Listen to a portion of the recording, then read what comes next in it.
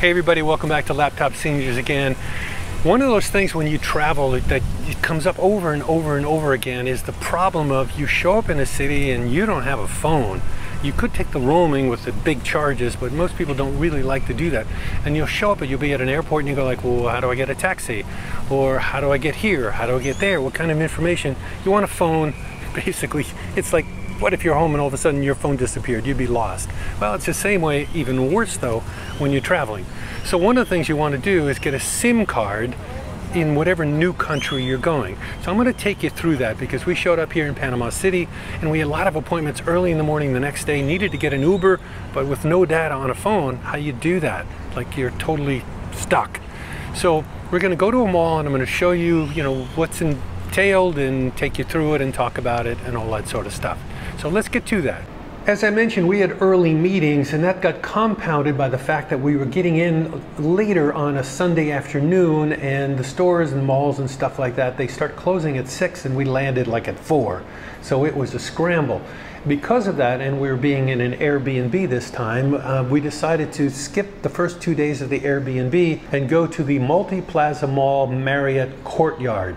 And it's attached right to the mall, so we checked in there for 2 nights so that we'd be fast access to the phone stores for our appointments the next morning. So we went into the mall, which is a great mall. It's gigantic. It may be the biggest mall I've ever seen in my life, and I've been to a lot of malls. Anyway, went into it scrambling, tried to find the phone companies. They're all in a row, and it was really easy to find them. Chose one and all of that sort of stuff and got it done. Even ran into the same lady who had actually got us SIM cards back in August when we were here. So that was nice. And she spoke, a little bit of English, enough to get by, and using translators, Google Translate and all that sort of stuff, and the little Spanish that we knew, we got through it. We had a bunch of problems because the phones didn't quite work exactly the same like the last time. Last time there was no problems.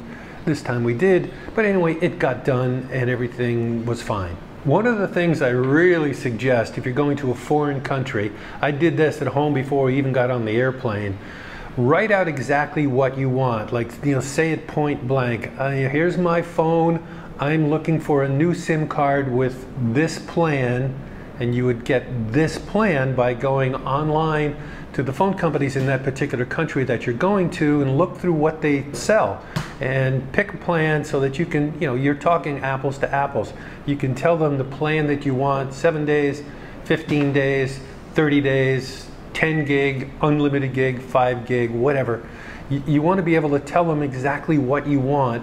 So what I did was I went to Google Translate, then translate it into Spanish so there's no discrepancy, and I printed it out so I had it in my hand. Luckily for us though, we ran into the same lady and she was good just like the last time.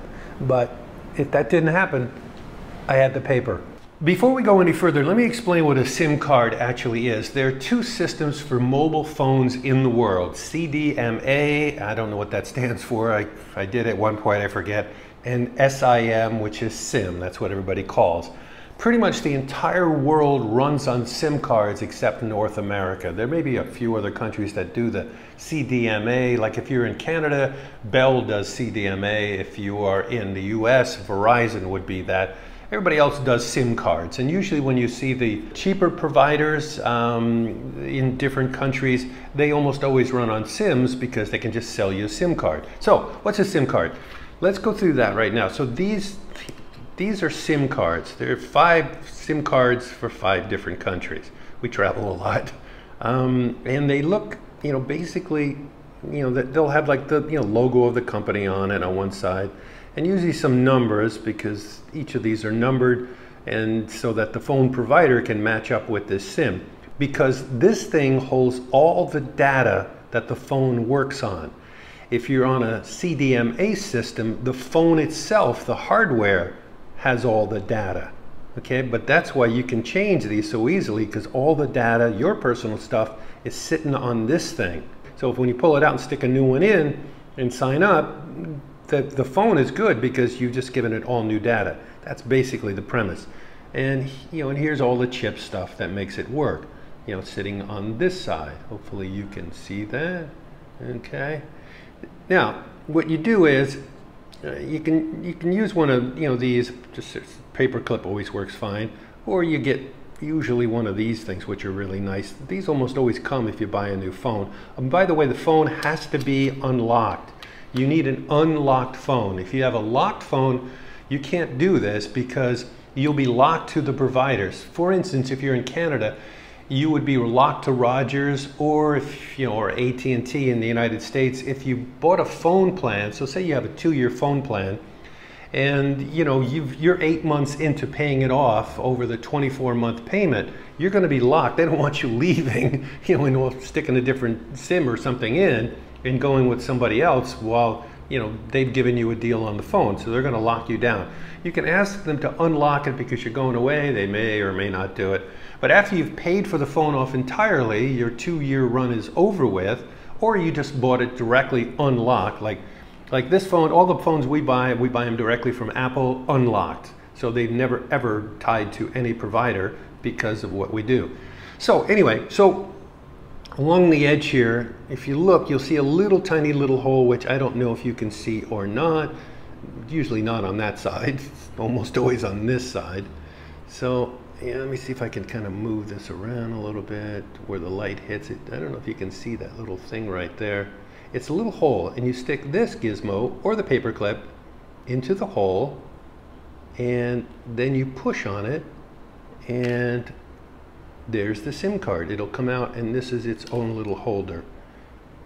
And there's the holder and it's got a little notch on the one end, so it makes it easy to actually line the card up. You can't do it incorrectly. It won't fit in any other way. Let me see if I can put this back in and give you an idea what it feels like and see, it looks like to put one back in so you can put it back in the phone when they give you a new one. Although, if you're at a phone company, they'll do that for you. They'll just hand you the phone and it'll be working fine. So you line that little, let me see if I can, hopefully that's in focus. You line that little notch up against the notch on there, you put it in, and again, I won't be able to show you, but this is totally flush. If I'm running my fingers like that, I can't feel the card at all, which means it's super smooth. And then you just basically find the slot, stick it back in. Come on. The phone itself will go searching, and then it finds its company, and you're good to go. So that's basically how this works. Now, some caveats that you kind of have to worry about. I would definitely do this at a phone company if you are in a different country, because the language is probably going to be a problem for you. And if you just get one of these SIM cards, which you can at like a grocery store or a 7-Eleven or whatever, they're not going to be phone people. So you want to go to like a phone kiosk where they sell phones and they're dealing with phones. That's mainly what they do, or the phone company store itself. And they'll usually, for sure at the phone company, set it up completely. If there's any problems, you can get problems depending on where you are. For instance, I had a Red Pocket phone SIM in the United States, and I tried it on 4 different phones and it would not work. 4 different iPhones. And one of the problems was, for some reason, the phone itself would work. You could call, you could text, but the data would not work. And they even gave me another SIM to try it again, and it still would not work. I switched to this company, this little blue one here, Tello, stuck a new SIM in, boom, right out of the gate. It was instantly totally fine.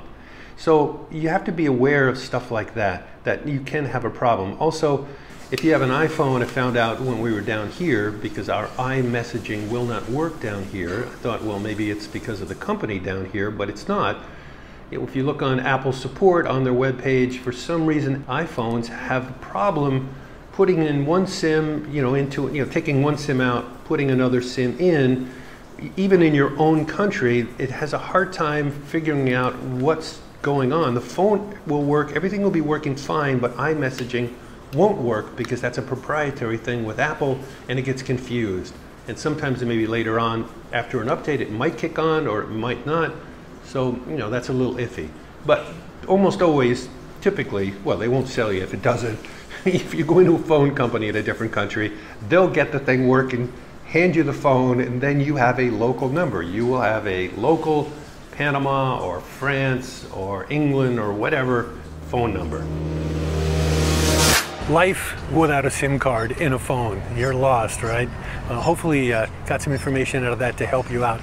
so that doesn't actually happen to you.